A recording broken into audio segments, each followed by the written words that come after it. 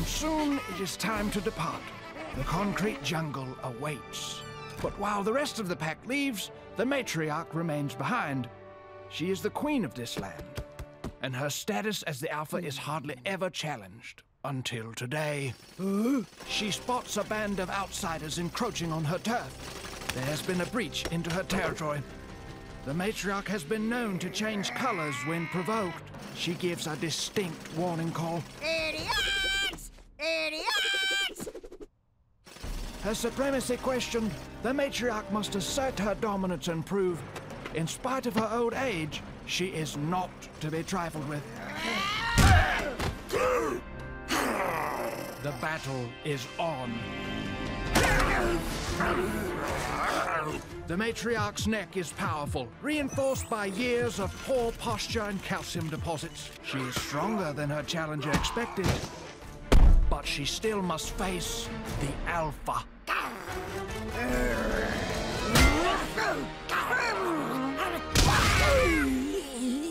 The outsiders never stood a chance. As the dust settles, the matriarch of the Green Pack still reigns supreme. Idiots! Idiots! Meanwhile, in the grasslands, we find one of the green cubs engaging with a playmate. These two cubs share a close bond. Even though they are quite diminutive in size, together they can overcome most obstacles. It soon comes time to feed. Though they are agile, the cubs' infantile legs limit their speed, and they are forced to the back of the herd of hungry predators. They must now wait their turn, but no matter. The prize is well worth the wait.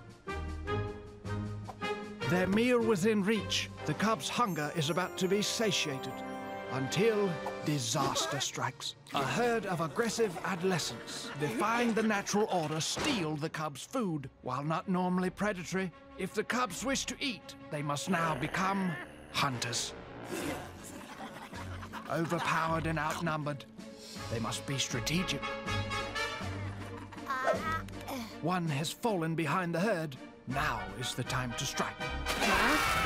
No! And just like that, our cubs go from hunters to hunted.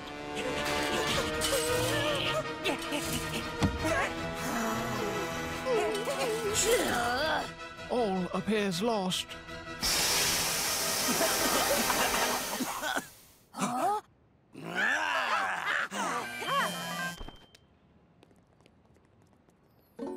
But the cubs' ingenuity and teamwork pay off, and now it's time to feast. Vicious, their true nature revealed.